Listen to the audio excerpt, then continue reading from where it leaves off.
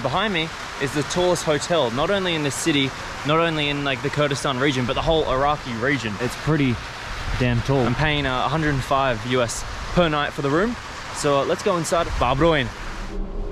All right, everybody, here's our room, 1313. Let's go inside. I'm looking straight out, a pretty good view. Look at that view right there. But the important thing is the bathroom. Nice little bathtub to have my bubble bath. Oh, I love the rooms that have this, how it opens up to the actual main master bedroom, just like that. And you can see the view we have. We don't have a bum gun, which is a little bit disappointing, but we have this thing. But let's hop on to the main room. Beautiful natural lighting here. Look at the windows. Full ceiling to floor. Bed test in 3, 2, 1. Babroin.